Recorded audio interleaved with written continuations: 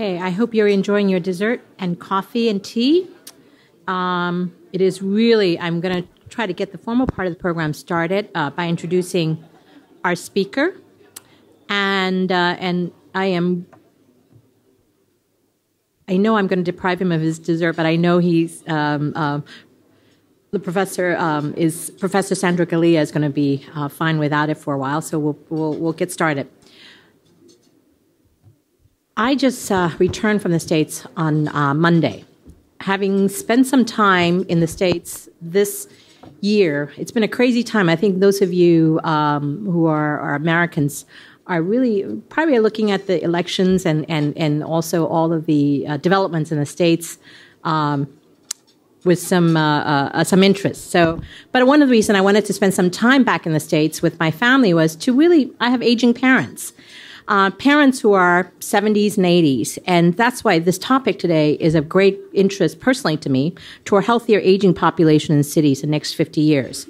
And one of the statistics I think we are all aware of is that more people are over the age of 65, and some of us are going to join that number, in not too distant future.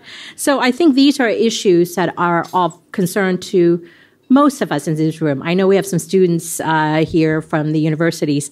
They're not going to be as concerned about it, but I think they also have parents who are aging. And so I think for all of us, this topic is something that I know we want to learn more about, or some of the things that we might be able to do to kind of mitigate.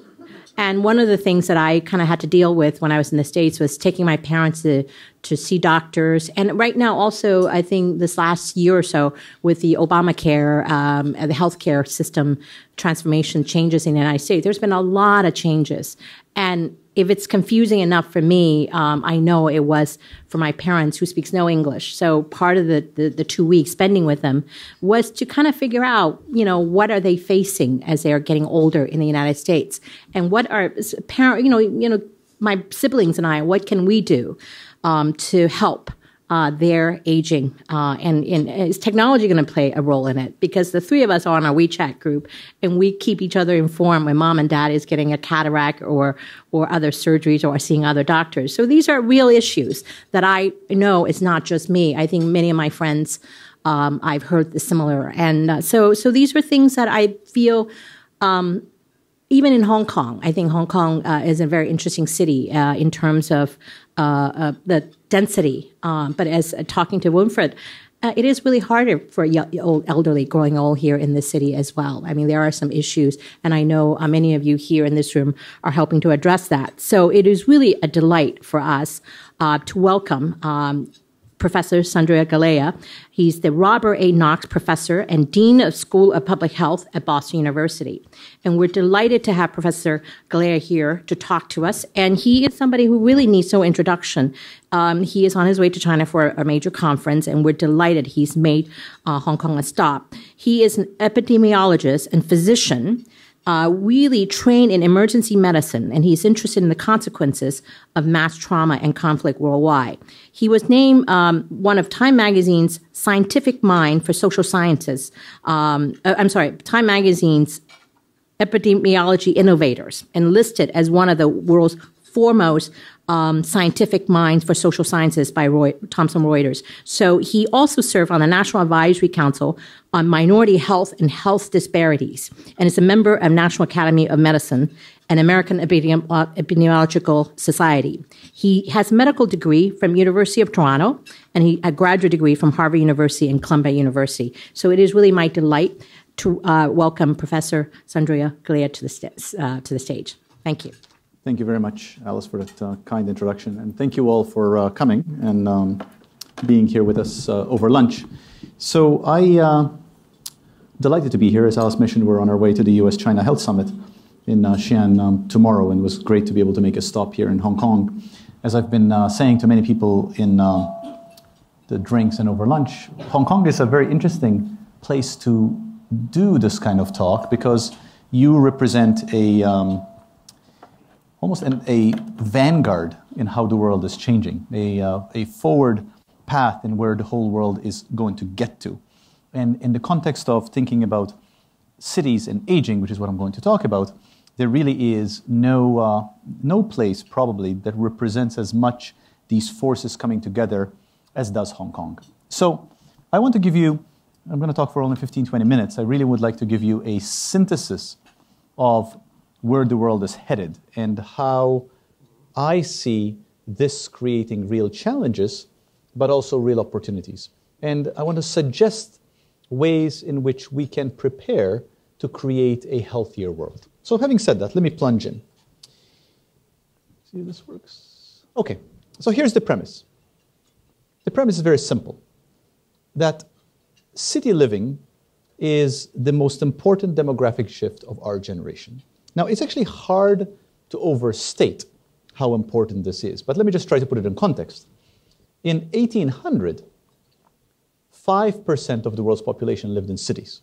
Now, we're all human, so we tend to think in terms of our own lifespan. So 1800, 200 years ago seems like a long time ago.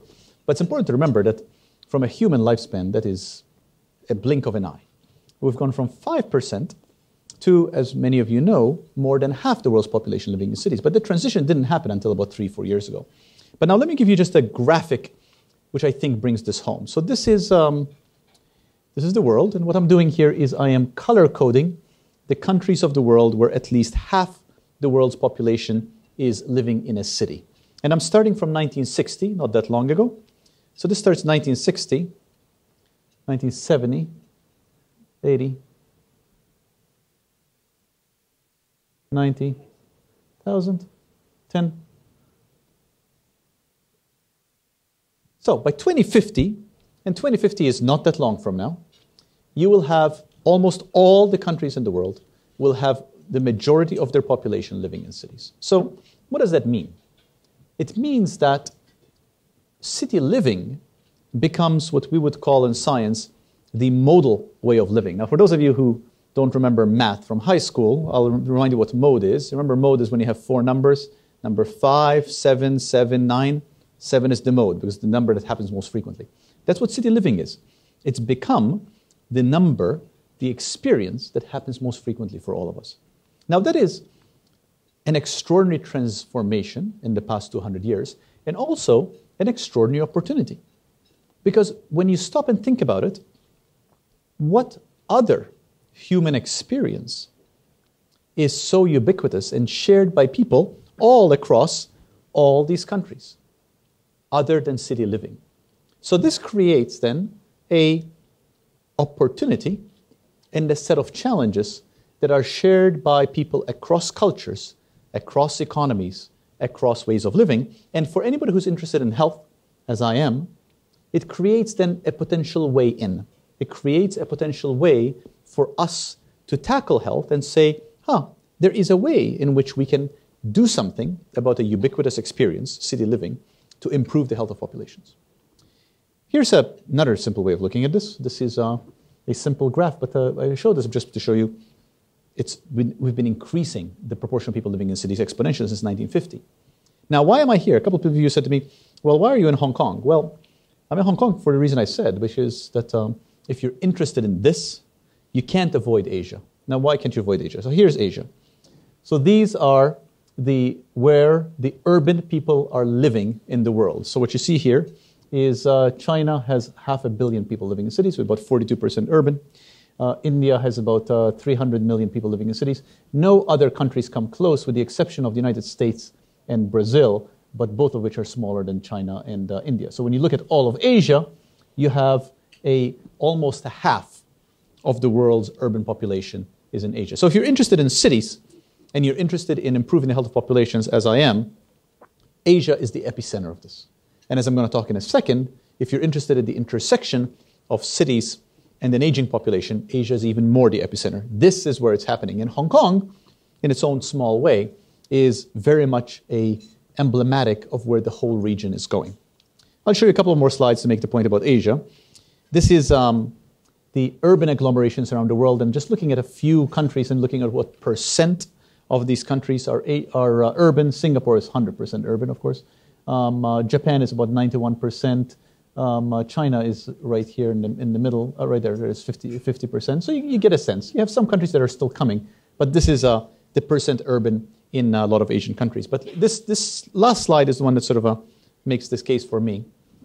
That by 2025, and just to be clear, 2025 is in the annals of human experience is a blink of an eye. That's tomorrow. So by 2025, 70% of Chinese will live in cities with more than 1 million people. Not just cities, cities of more than 1 million people. Now, although for China that scale is almost normative, for the rest of the world, a city of more than 1 million people is a very large city. Just to put it in context, Canada only has 3 cities over 1 million people. And in China, 70% of people live in cities of more than 1 million people. And by 2030, China is going to add 400 million people in cities, which is roughly the size of the entire American population. So by 2030, which is 15 years from now, hopefully we shall all be alive to see 15 years from now, China will have the entire US of new people living in cities. And India, just talk about India, will have another 200 million city dwellers, which is more than the population of Spain. That's just to give you a bit of a sense of how much you all here are sitting right in the middle of this enormous demographic shift. And in terms of large cities, I do want to point out that the largest of these cities actually are not in China. Largest cities are, this is Tokyo, you have Delhi, you have Dhaka, you have Kolkata. Shanghai is the first one, which is actually 1, 3, 4, 5 down. You have a lot of these enormous large cities in India in particular. And what China has is a disproportionate number of over 1 million sort of large, medium large cities rather than these extraordinary large cities. So, the message is simple. City living is the most important opportunity that we have to promote health. Now, I want to just use an example and say, okay, well, how can we then think about cities in a health-promoting way? How can we think about how are cities producing health? And let me see if I can walk in. Can you hear me when I walk? This work? Okay. So I want to use one health issue just by way of illustration. And I was actually just having a conversation at lunch which makes this point. I was having this conversation about obesity. It's always good to talk about getting fat when you're eating. I find that it clarifies the mind. And then I say, please, have another roll of bread. So let's talk about obesity. Everybody here has heard that obesity is a problem. So I will start with, I'm going to use this as an example. So we are getting fatter. Everybody knows that. And my favorite picture that shows how we're getting fatter is this. This is Fat David. I don't know if any of you have read, lately there's been a problem with David's ankles. They had to take him down. And it's really because of his not well-documented obesity problem. So I want to show you obesity in the country where I live, in the United States. And I could show you data like this in China, but I want to show you the US. I'm going to pick on the US for a second. So I want to explain the epidemic of obesity in the United States. So here's the epidemic of obesity in the United States. So this is United States.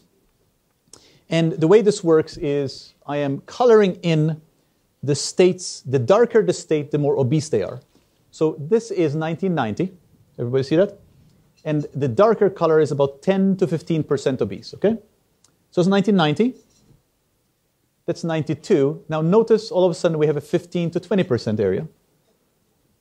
94, 96, 98. Now we've introduced a 20 to 25% states. 2000, 2002. Now we have introduced 25 to 29% obese. 4, 6, 8. Oh, we've now introduced more than 30% obese. 10. That is the spread of obesity in the United States. You will all agree how much that looks exactly like an epidemic. Right? We have this enormous spread of obesity in the United States. Now, how long did that take? Did people catch when I started? I started in 1990. Looking around this room, I think everybody was born in 1990. Not that long ago, right? So the United States has gone from a country where the state with the highest burden of obesity was 14% to a country where you have a lot of states with more than 30%. Essentially, we've tripled our burden of obesity. Now, why did this happen? Why did this happen? Well, what's driving this? Do you think it's our genes? How many of you think it's our genes? Nobody's raising their hand. Well, if you're going to think it's our genes, you have to make a case that our genes have changed threefold in the past 25 years, right? Now, nobody's really making that case. Of course not, because our genes have not changed. Everybody knows this. Our genetic stock as humans, for the length of time humans have been on this planet, which really is a blink of an eye, has not changed. So it's not our genes. It's not our genes that's driving this. It's unlikely that's our genes. What is driving it, probably, is the world around us. So what do I mean by the world around us? Well, that's what I mean by the world around us. That is America. I don't know what driving is like here in Hong Kong. I suspect it's not very good. I suspect there's a lot of that too here, although probably smaller roads. But that is the world around us. Now, why does that matter to obesity? Well, here's why it matters to obesity. Here's one example. This is a very simple graph that shows the percent of trips that Americans make compared to Germans using different modes. So these are Americans and these are Germans. The dark bar is bicycling and the white bar is walking. So what you see is Germans, as they get older, take more trips by bike and walking. You see that until over 75, almost 60% of your trips are either biking or walking. Look what Americans do. Well, nothing, actually. The bottom line is we don't move. So is this because Americans are constitutionally different than Germans? No, not really. It's the same genes, remember. What it is the environment. We have built an environment in America which does not in any way encourage exercise. That is the world around us, and that's the world that has changed over the past 25 years. Here's something else that's changed. This is countries with a McDonald's in 1965, 1980, 1995, 2010. Now, I don't work for McDonald's, but if I did, I would, of course, make sure I target there, and maybe Greenland, although not that many people in Greenland. So what's the point I'm trying to make? The point I'm trying to make is that to improve health, we need to improve the world around us. There is no question about that. And I want to be very clear about this, because this is, you either knew this coming in, or else this should change your view of health. Because there is a very reflexive tendency to think of health as something that's in your genes, that's in you. And I am here challenging that. I am telling you that your health has very little about what's in you. It is about what's around you, which is a very different paradigm. And I want to use a metaphor to make this case. And this is a quote from someone else. And I want to read this. To say that genes are responsible for obesity is generally no more or less correct than to say that genes are responsible for drowning. Because after all drowning is genetic. You cannot drown a fish. So here's the point, right? Fish cannot drown because they have genes that prevent them from drowning. Humans can drown because we don't have the same genes fish have. But nobody thinks drowning is genetic. We realize that drowning is because you don't have safety. You don't have somebody to pull you out of the water because you don't know how to swim. It is the same with obesity. It is the same with the vast majority of things that make us sick or that keep us healthy. Now, the reason this paradigm is important is because once you recognize that we are all becoming much more urban, you realize that this then represents an opportunity to change the factors around us that may make us drown or that may help us swim. And that ultimately is what's going to make us healthy. So, the question then becomes very simple, which is how can we create healthier cities? And this is now where this intersects with the other sentinel demographic change of our time, which is population aging. So this graph is actually seismic in its implications for the world. And whenever I show this to an audience who doesn't know this, I always sort of get, people are quite surprised. So in 2015, we started having more people over age 65 in the world than people under the age of 5. And sometimes I show this and people say, well, surely you're not including places like Africa. No, this includes everywhere. It includes world over. And look what's going to happen over the next 10, 15 years. I mean, by 2030, we'll have 1/3 more. By 2050, we'll have about twice as many people over age 65. Now that is an extraordinarily different world. A world where you have twice as many people over age 65 than under the age of 5 is an extraordinarily different world than not so long ago here in 1950, where we had 3 times as many people under the age of 5. And of course, one of our challenges as humans is that our image of our context is very much shaped by our memories. And I'll ask you all to think about the world. You see the world through your experiences and your lens and your cultural norms. And those lens and the cultural norms is all rooted here. But that's not the world we're in. We're actually here. So the world is changing. So 2 enormous demographic shifts: urbanization and population aging. And they're both coming together at the exact same time, which is, depending on your perspective, an extraordinary challenge or a tremendous opportunity. I'm sort of by choice, a political optimist, so I'd like to actually take a pragmatic approach and say, well, this could be an opportunity. So where do we take this? How does this then become an opportunity? Accepting that cities are ubiquitous, accepting that if we improve our environment, we can improve our health, and accepting that more and more of us will be older in cities, how then do we improve cities to create a healthier world for an aging population? Now, that's a big question, and the problem with that question is that it becomes a little bit of, well, how can we do everything for everybody all the time, which is really difficult. It's very difficult to wrap your brain around that. So I find what's useful is to break it down and say, can we break down this notion of how cities may affect health to guide then what innovation we may want to embrace to answer the question, how can we create healthier cities for an aging population? So what are the aspects of cities that shape health? And there are many different frameworks that you could use for this. And I just thought I would use the framework from the United Nations. This is from the UN Habitat Report, which I was one of the co-authors of, which says there are 4 aspects of cities that shape health. And I don't know that this framework is necessarily the best one, but it's probably as good as any. It's probably as bad as any, but I think it serves its purpose. The natural and built environment, the social and economic environment, food security environment, and health services environment. So 4 environments. The physical environment, social environment, food environment, and the health system environment. Which, if you think about it, if you stop and pause for a second, that roughly captures the world around you. That captures the city around you. That captures Hong Kong around you. It's a physical space. It's a social space. There's food and air and water. And there is health systems. So how can we think about each of these as opportunities? How can we innovate within each of these 4 spaces to create healthier cities for an aging population? So let me just talk about each one and just show a couple of illustrations on each one. And then I'm going to close. So let's start with the built environment. So how does one improve the built environment to the end of creating healthier cities for an aging population?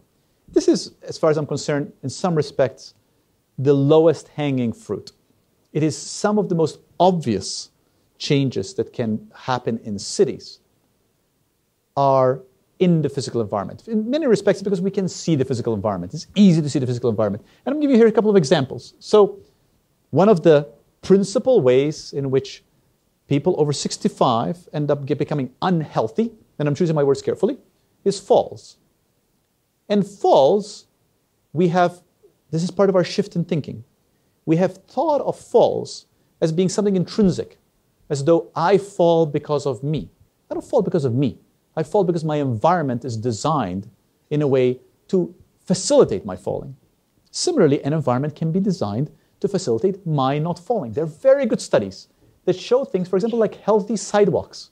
Sidewalks that are specifically designed to be lower, have a lower rise, have non-slip pads that can reduce falls tremendously, reduce the morbidity and then mortality of the elderly tremendously. Now, for any of you who sort of have thought, this is not really a big problem, I guess the setup to the talk thus far is to make it clear this is a big problem. This actually is how the whole world is going to be living. This is where the majority of the world's population is going to be, over 65, living in cities. So the notion of healthy sidewalks doesn't become a fringe idea. This becomes a mainstream idea. It is as mainstream an idea as having traffic signals that work if we actually want to maintain a healthy population. Guides to healthier urban environments. Digital approaches to point out opportunities for engagement with healthy aspect of urban environments, remembering, of course, that the population of people over age 65 that is entering the world now is much more digitally connected than it ever has been. So there's a large number of ideas on improving the urban physical environment. I want to just show you one set of slides that really, hopefully, will imprint this in people's minds. This is the city of Naples, Florida, in the United States. And I just want to show you, this is what an American city tends to look like, sort of terrible. And, but with a few overlays, this can transform quite rapidly. So that's Naples right now. Now you're adding trees. Now you're adding a median and a slow speed lane.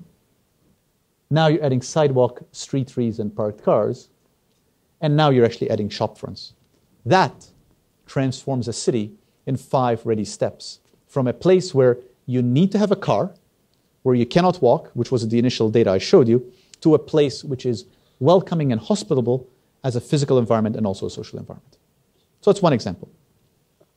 Now, how about the social environment? So the social environment is trickier because it's harder to see. It's harder to map out. But the social environment is every bit as influential as our physical environment. We have abundant data that shows that your friends make you fat. Now, why is that? Well, it's simply because eating and exercise patterns are social activities, very clearly documented.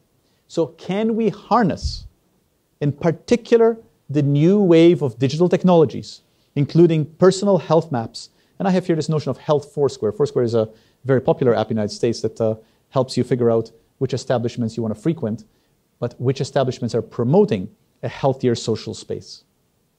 Can we do that for promoting health for elderly populations in cities? Here's one example. This is one very particular example of a health map, which is a global health map, looking in particular here at real-time transmissibility of infectious disease worldwide, collected from people on the ground. It essentially is using the same technology as Google uses for traffic by actually collecting information from phones to tell you where there are traffic jams, doing the same thing to create a health map about where you are more or less likely to contract something like influenza. That's the social environment. How about the food environment? So we don't often think about food. We don't think about food very much, particularly those of us who live in high-income countries who take it for granted that food is safe and that we can eat whatever we want.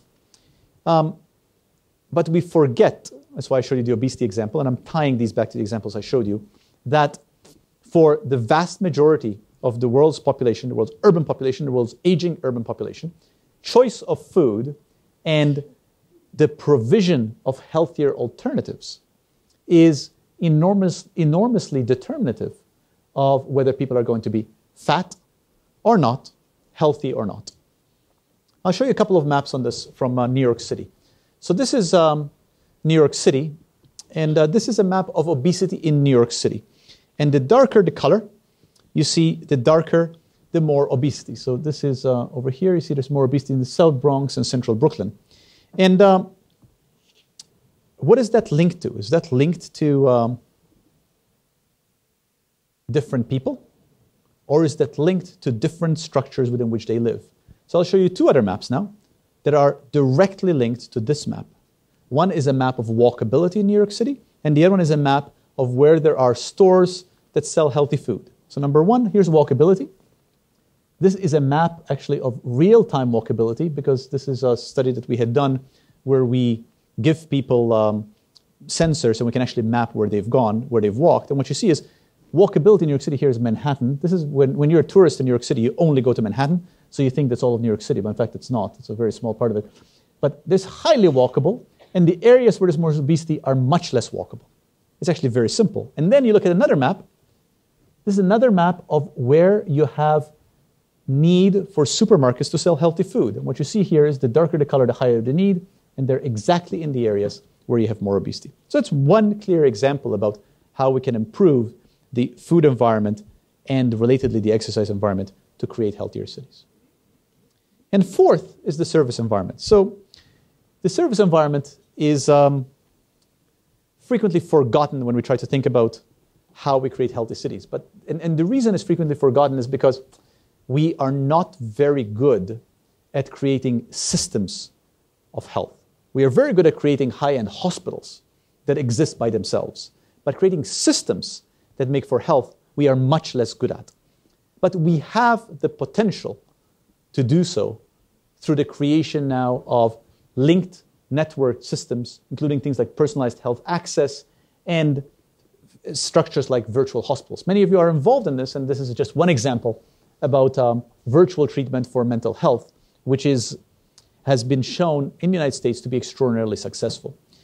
The biggest problem here is not one of lack of imagination and lack of use of technology, although we think it is, because there actually is an abundance of innovative thinking about this. In Boston, where I live, the area of digital technology is burgeoning, and there's a lot of solutions. The problem is not the individual app and individual solutions. The problem is the integration and the political will, and many times the financial incentives for individual hospitals that operate on their own profit motive to have a rationale to be part of healthier systems that actually promote health in cities. And in many respects, it is a higher order challenge, and it's a political and resource challenge much more than it is a challenge of the individual innovator.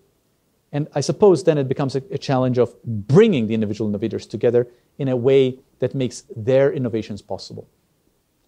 So I'm going to stop because I really want to take questions, but here's the future as I see it.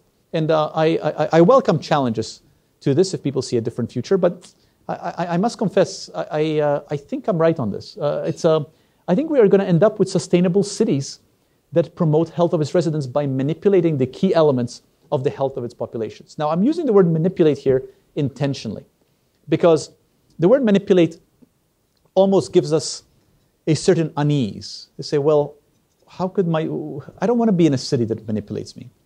Well, I'm here to tell you that you live in a city that manipulates you. We all do.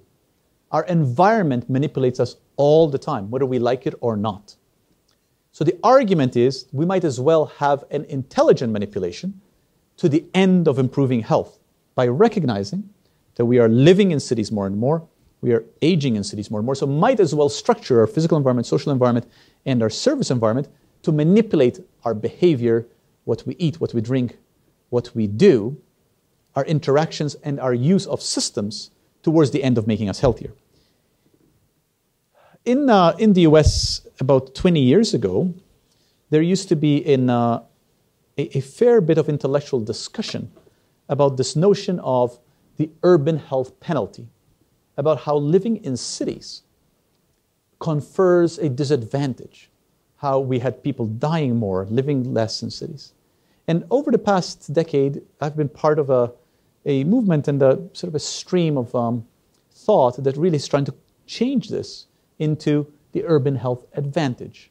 And I do think there is an extraordinary advantage in having the ubiquity of urban form around us. Not just around us, but around everybody in the world. And I think we are really on the precipice of an extraordinary change in what the world looks like, which ultimately is going to be older and urban. And the time sort of is now to harness our thinking around it to create healthier physical spaces, social spaces, food environments, as well as health systems. I will stop there and I will take questions. Thank you for having me.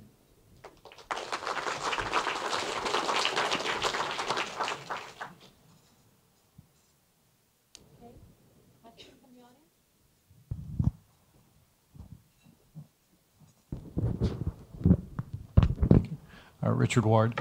My questions relate to your maps of obesity, and I've heard it said that one of the reasons for obesity is the subsidy for growing corn and sugar products, and so, you know, from a public health perspective, wouldn't it make more sense to subsidize the growth of green vegetables? Yes. So, is this on? I don't know if this mic is... Okay, now it's on. Good. The answer is... So there are two answers. The answer is yes. It absolutely makes sense to subsidize the growth of green vegetables. And if you think from a bigger picture perspective, the drivers of obesity ultimately are political and economic, like the subsidies on corn. Now, you said something else interesting in your question. You said, isn't the best approach, or something like that, I may be paraphrasing. And that's a very interesting part of your question, because then it becomes, well, what matters most? If you were to invest in something, what are you going to invest in? Should you be investing all your resources in making the effort to change the subsidies on corn, shift it to vegetables, or should you be doing some of these things I'm pointing out here? And I have come to feel that the what matters most question needs to be turned on its head into how can we tackle the problem from multiple aspects without forgetting what matters most. So there's no question that taking it down to city living, that me telling you not to have dessert has some impact. The argument I'm making is that doesn't matter as much as us having healthier food to begin with. And that probably doesn't matter as much as the subsidies that ultimately producing the food generation, right? But all matter at their own level. So it's a question of what is pragmatically possible, what is politically feasible, and how do we act on what is ultimately going to make a difference. And that is a very complicated scientific, values, and political question. My second question is, what do you see in Hong Kong that's transmissible as a model to other urban environments? It's a good question. Probably the biggest thing that I see in Hong Kong, which probably is achieved through scale, because it's a small, compact place, is an intelligent use of space, by and large, that promotes the existence of green space despite the sort of this enormity of sort of concrete that surrounds everything. And that's actually quite unique. It's hard to remember that when you're in Hong Kong. It must be hard to remember when you're in Hong Kong. But I know no other place in the world, possible exception of Singapore, that has actually been so thoughtful about trying to inject green in a city. And I think Hong Kong has been very good at that. I think Hong Kong's been, in my assessment, quite poor about many of the other aspects of improving the physical environment to create a healthy city. But the use of green space in Hong Kong is actually quite smart and thoughtful. Okay, over there. In your model on changing the Naples, Florida, and the landscape to promote walking, to promote that type of healthy lifestyle, and in the United States, there seems to be this cultural mindset that rather than walking down the block, I'm going to drive down the block. How do you see that changing of mindset to, once you give the opportunity to become more healthy, the ability for the community to change that mindset or lifestyle to take advantage of it? Mm-hmm. Yeah, it's a great question. And I think the question really gets at the fact that all our behaviors ultimately are a complex dynamic system that interacts with our environment. So I tend to use myself as an example to answer that question, which, I'm lazy fundamentally. So if my structure is such that I could just sit on the couch and eat potato chips, I probably would. And if it's in any way difficult for me to go outside and walk, I probably wouldn't. But once you make it so easy that it's actually embarrassing for me not to do it, then I will actually do it. And maybe you're all different than me, but that's how I am. And so I actually do think cultural mindset changes once the opportunity changes. I think the harder part in your question is as follows, is that we think we have a culture and a mindset, and that culture and mindset determines our political choices, which then creates the incentives for policymakers as to what they should do. Right? So if those who are in a position to change environments are reacting only to the culture of today, we are never going to move to creating environments for tomorrow. And that is, of course, a chronic problem with any political system. So in part, I see it as the role of the academy to try to make these arguments to shift that mindset so we can look forward. I wanted to ask you one question in terms of the role of government. You talk about cities, and I think right now, one of the examples I saw, you mentioned also New York. Well, when I was living in New York, under a mayor, bike lanes popped up within 5 years, and now it is still very much a part of New York's environment these days. But the role of governments, is it something like this? Is it federal, city, those are interesting questions. Yeah, I think it really depends on the political structure of a place. So in the United States, some of you may have read that we have political gridlock at the national level, so nothing happens nationally. I believe they haven't passed the law in the past 10 years. And what's happened is there's been a lot of devolution of these decisions to municipal governments. Municipal governments have become quite important, and there's been a movement towards cities being way out front ahead of the federal government. And that is, in many respects, a real reflection of the political structure in the United States, regrettable or not, leaving aside whether it's desirable or not. So I think it really depends. And I think a broader national system can make some of these moves. I think a more state or provincial government, or in certain cases municipal. It's also, in the US, I'll tell you about the US example, it's really complicated because, for example, New York City has far less autonomy than do some other cities because of statute. A lot of decisions, particularly on taxation, New York City cannot pass. They actually have to be done at the state level. While other cities, for example, Philadelphia, they have capacity to change taxes, which New York City does not. So it really depends on statutory realities as well as political realities. Okay. Dr. Galea, is Edmund Lee from Hong Kong Design Center. We are very interested in how design is deployed, to solve, the big problems. But when you're talking about, this magnitude, integrated approach to solve, the future problems, I think we need super facilitation, to navigate, this ecosystem. So you're not just talking about deploying science, technology, or health research. You're talking about, how the different dimensions, cultural, social, foods, the built environment are integrated, to solve something. How ready are we? It could be the urban planners, could be the policymakers, could be the educators. We are not even trained to think with that, horizon. So let me make a couple of comments. Let me start with design, then I'll move on to the training part. So I'll start with design. I think design stands to play an enormously important role here. I think design can create a principally visual language that sets where we want to get to aspirationally. So I actually think that design, to go back to the culture question, can be at the forefront of changing culture and changing how we think. If you look at some of the most progressive spaces anywhere in the world, they are design forward, and they, through their design, tell us and create a language that suggests how we may think of the space in order to promote pro-health or pro-social behavior. So that's on the design front. Then the question is, well, we're not even educated to think this way, and that's a real challenge. There's no question about it. I think 97% of people in this room are not educated this way, including myself. This world is changing now. When I went to medical school, this was not the world we're in. We're actually in the world of the future. But we have a responsibility to do two things. One is to adapt and to think ahead despite the limitations of our training. And secondly, to make sure that we create the education in whatever sphere we're in so that the next generation thinks this way and thinks this way fast. Because those changes, remember, a change that's happening in 15 years is really fast. For any of you who are involved in any educational enterprise, you'll know, I'm in the business of higher education, a student we train today will be the leader in 15 years. So in 15 years, remember, we're going to have a third more people over 65 than under the age of 5. So if we train our students today to think of the world the way it is today, she will be completely unprepared for the world when she's actually leading. So there's a real responsibility on leaders in education, and by that I mean across sectors, to prepare the next generation for the different world. Now, perhaps that was different in the 18th century when the world was changing more slowly, but that is the case when the world is changing as rapidly as what I'm showing you here. One last question.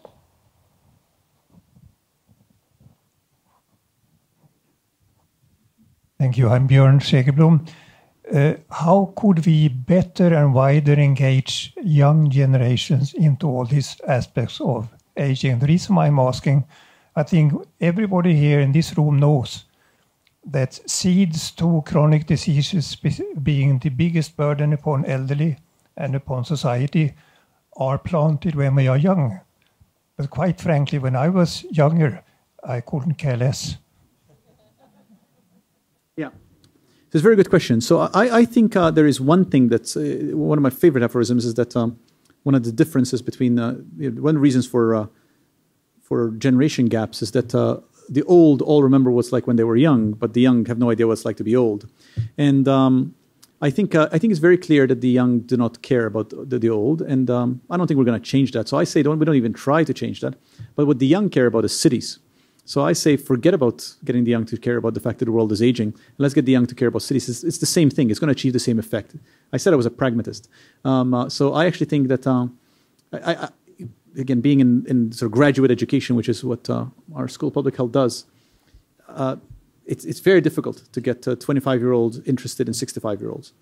So one obviously needs to make sure that the topic is available. But what the young care about is all these things that I talked about because they want to have healthier, better spaces. So I think we focus on that, and that will achieve the same end. There may be not perhaps a rousing, optimistic answer, but I think it's an answer that will get us to where we want to get to. On that happy note, I want to thank Professor Galea for his wonderful presentation, and hope to welcome you back after your trip, at China. But one other question I have for you right now is: you mentioned in the statistics China's role in terms of the large cities, and those of us who remember going to China in the 80s, bicycle was such a big deal in China, and now we could hardly see any. And so some of the changes, do you think some of the changes in China, the young or the old, whoever, will look back and realize that the gridlock is really not the future of a city's growth? So the role of Asia and China in terms of facilitating some of these thinking. Yeah, I think there's no question about that. And I think there is there's a challenge as cultural norms spread and diffuse, and that certain cultural norms are adopted that are actually a bad idea. They were a bad idea in the countries that pioneered them, and the predominance of the motor vehicle, for example, which is an American cultural export, is in the whole was a mistake. If people actually look, America is thought of as being inexorably linked with the car, which is nonsense. If you look at history, in the 50s, there were explicit decisions made in the United States to invest in highways rather than to invest in high-speed mass transit. These were conscious decisions that were made which put America down that path, and it was actually a wrong path. So it's a pity to see that being picked up by other countries when hopefully you'd think that each country should be able to learn from the other country's mistakes so as to not to make them again. I'm not sure that sometimes we succeed in that. So yes, I think that your point about China is well taken. Thank you. Well, thank you. Thank you all for being here. And I want to thank Professor for being here, and have a great trip to China. And we look forward to welcoming you back in the near future. Thank you. Thank you.